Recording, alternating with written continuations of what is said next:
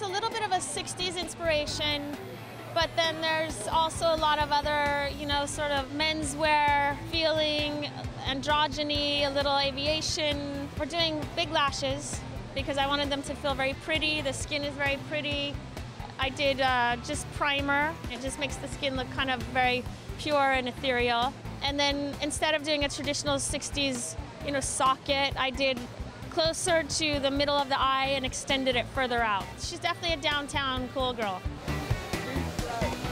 It's just a very simple head of hair. It's a deep side parting, swooped over the forehead, so it gives like a boyish feeling, into a ponytail, which I then am putting in a little knot. And the whole feeling's very easy, sort of very downtown, very rag and bone.